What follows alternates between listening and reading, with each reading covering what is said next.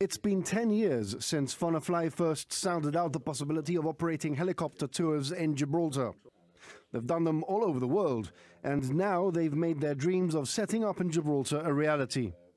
I couldn't think of anywhere in Europe where you should have a helicopter business more than here.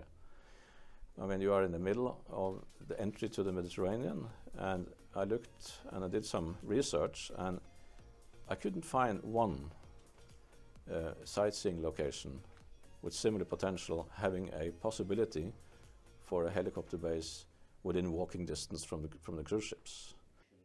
Fonafly will be gearing their marketing primarily at the cruise liner industry. But they'll do business with anyone who wants to book a spot in their 7-seater Airbus H130 aircraft. And in the medium term, they'll be looking at offering taxi services as well. Primarily sightseeing flights around the rock initially.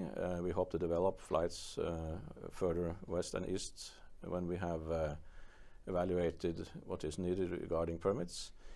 And we will be offering taxi flights to various mainland cities in Spain.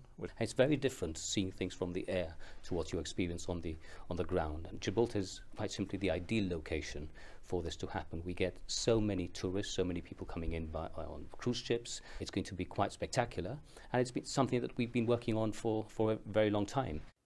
Bookings can be made through the company's website GibHeli.com, and more information can be found on the Tourist Board's website, visitgibraltar.gi.